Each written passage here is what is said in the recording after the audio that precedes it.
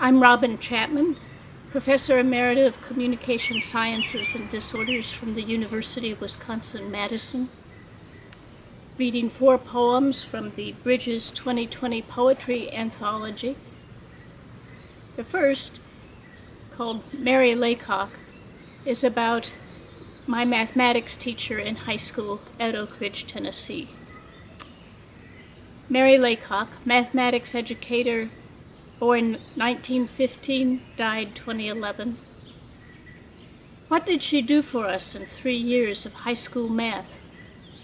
Let us confer like kids on the playground, rushing now to the monkey bars, suspended hand over hand between the number lines' equal intervals, or jumping now on the merry-go-round that spun its polar coordinates as we rode the sine and cosine waves of the Palominos, or piling on the seesaw, learning the trade-offs of placement and weight, the way the strictly paired angles of Planck widened and narrowed, or on the track, how the lever of the pole vault's thrust could carry us to new heights, or the conversion of our distance and time to rate. For it was play that she brought to the room, and trust that we could map it onto Euclid, Fourier, and Descartes. She was one of the most wonderful educators of the last century.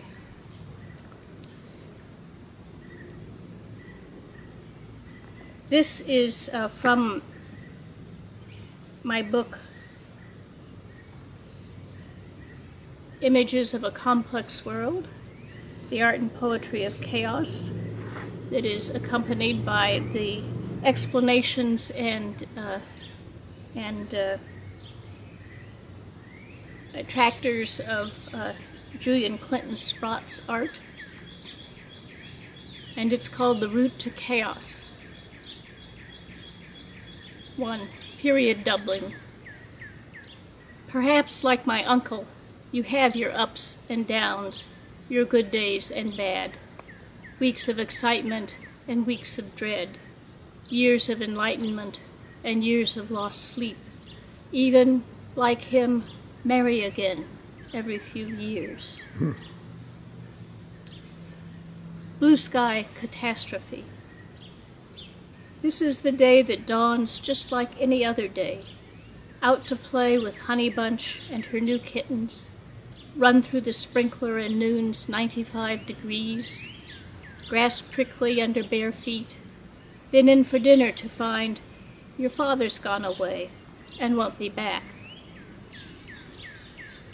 Sensitive dependence on initial conditions. You're 8, and no more nightly games of double solitaire with the dad who's vanished now.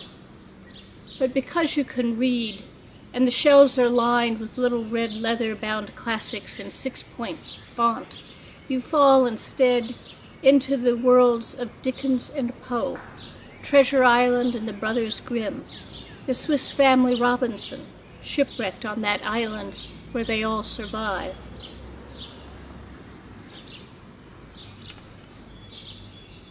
This too is from Images of a Complex World. Nonlinear functions.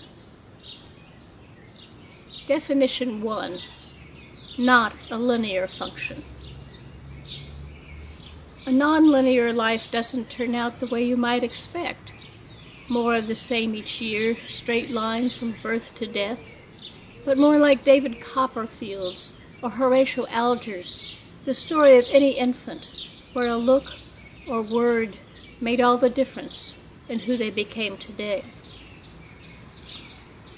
Definition 2, one in which f of x plus y does not equal f of x plus f of y.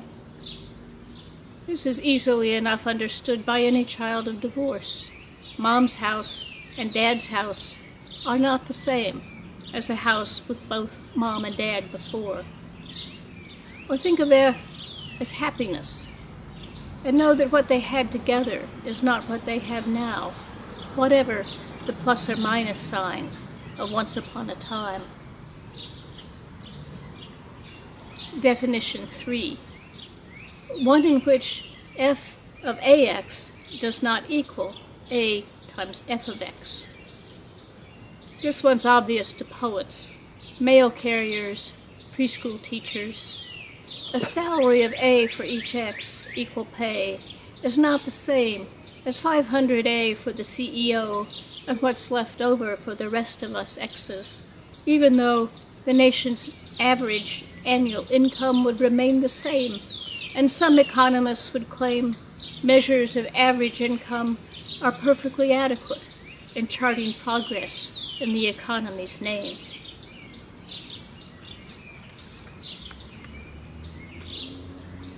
This final poem is from my first chapbook called Distance, Rate, Time, and the poem itself is called Distance, Rate, Time.